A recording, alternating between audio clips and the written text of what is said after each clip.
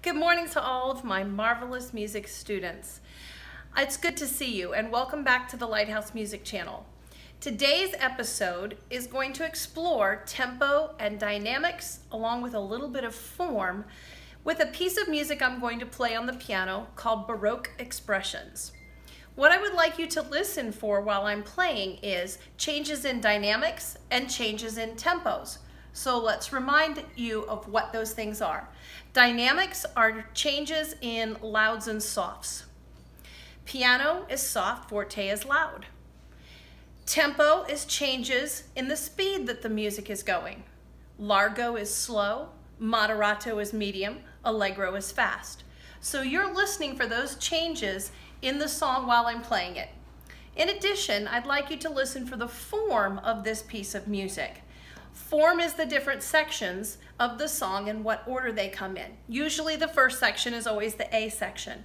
Then when you hear the music change, that would be a new section. We'd give it a new letter name.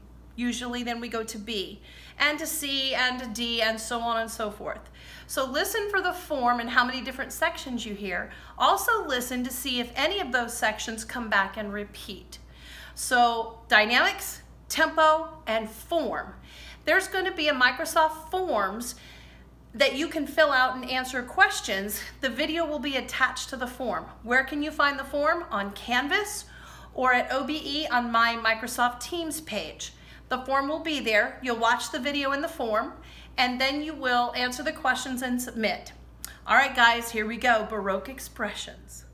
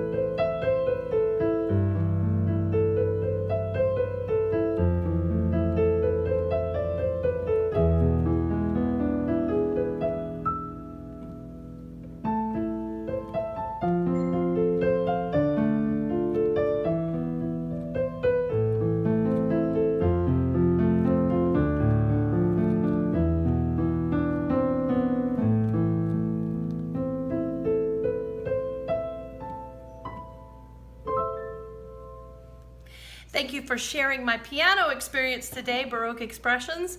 And again, just a reminder, the video will be on the Lighthouse Music Channel, but it will also be attached to Microsoft Forms, and those forms can be found in a couple of places. On Canvas, I'll upload them as an assignment, and when you open up the form, you can watch the video right there and answer the questions. And at OBE, it'll be on our Teams page, our OBE Music Teams page. The form will be there, you can click on it. Please remember to also put your name on the form. I think question number 1 is your full name. Guys, I miss you, I love you, and I can't wait to come back to you again next week. Have a great week. We miss you too.